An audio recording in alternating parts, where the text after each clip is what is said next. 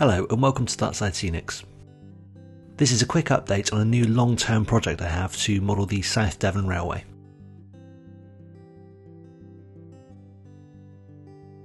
The initial plan is to build this on separate baseboards, mainly due to practicalities. I'm planning to have 10 baseboards in total. Each baseboard will be 4 feet by 2 feet, so the entire length will be around 40 feet. So the South Devon Railway runs through the Dart Valley, which I've always loved.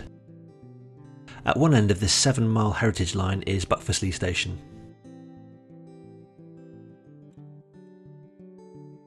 It has a fantastic model shop on site, so I'm a regular visitor here.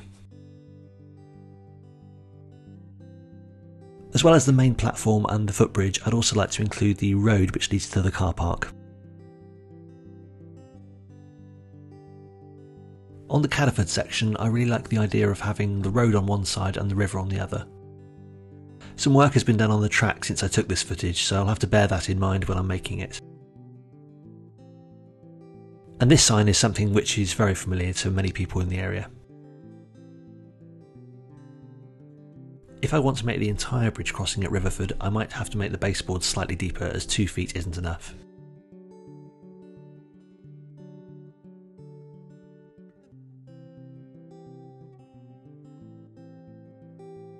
I'm really looking forward to attempting Staverton Station, as I've already made a model based on Staverton Bridge.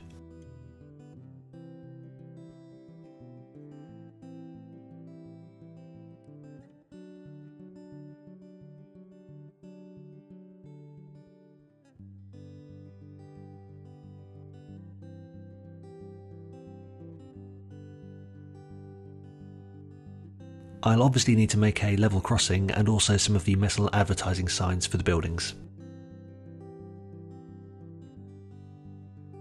This section in Dartington is absolutely amazing. I've spent time walking here and also kayaking along the river. It's so quiet here, you often see wildlife like kingfishers.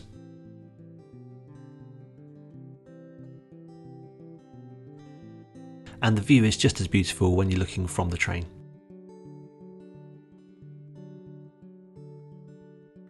At the end is my hometown of Totnes.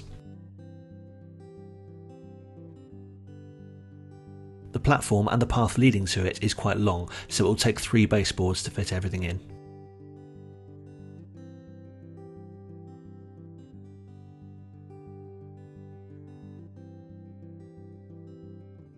Around 4 months ago, I put a poll on my YouTube community page to ask what people would like to see. Over 50% voted for a series based on a large layout. Due to my relative inexperience with railways, I picked up a starter DCC set. I'll be sharing my experiences as I get used to DCC and also be doing some research on the local heritage railways. Track and point choices will be very important, and I'll need to install some digital point motors.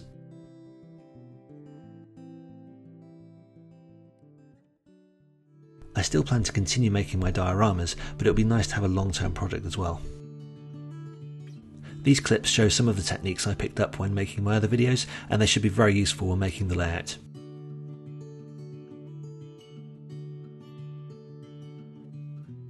I really enjoy making scenery, so I think that's why I was drawn to making the South Devon Railway.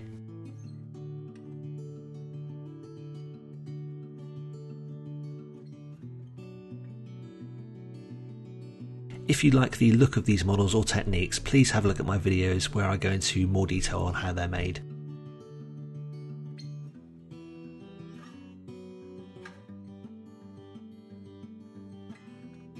It's fair to say that a project of this size is very daunting, but I have lots of support online and the ever helpful people at the South Devon Railway.